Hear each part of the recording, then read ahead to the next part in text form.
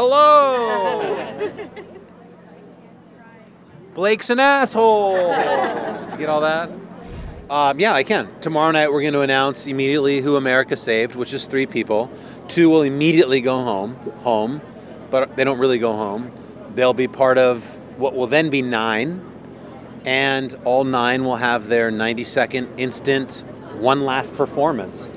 And then America will instantly save one of them, and that'll be the 4th wildcard finalist. So by tomorrow night, we'll have our 4, or by Wednesday when we get to the voting, we'll have our 4.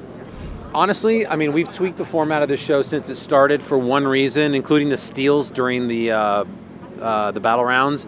Because the influx of talent came through so much, we started to get so much of the Austin, Memphis, Dallas, LA, New York, a lot of the real singer-songwriters who never would have, stood in line at a Home Depot for 8 hours, on one of these other types of shows.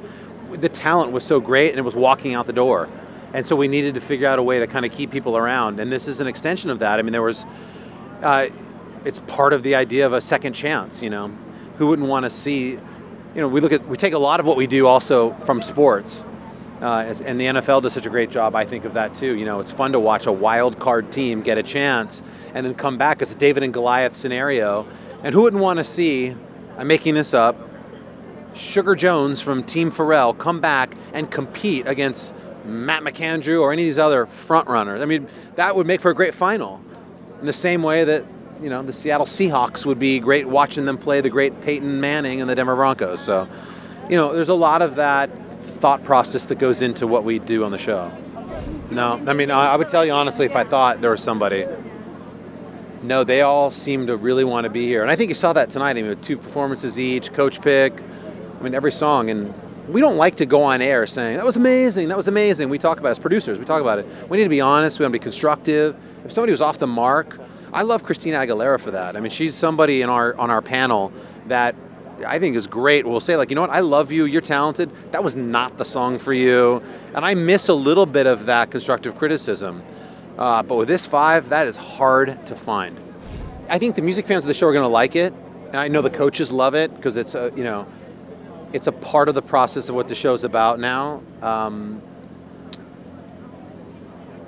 It's, if it's a hit song, it'll be great, But it's no different.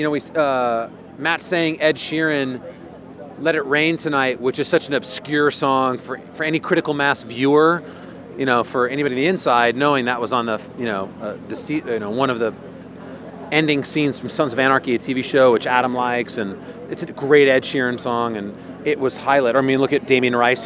When we do obscure and we do it well, it pays dividends.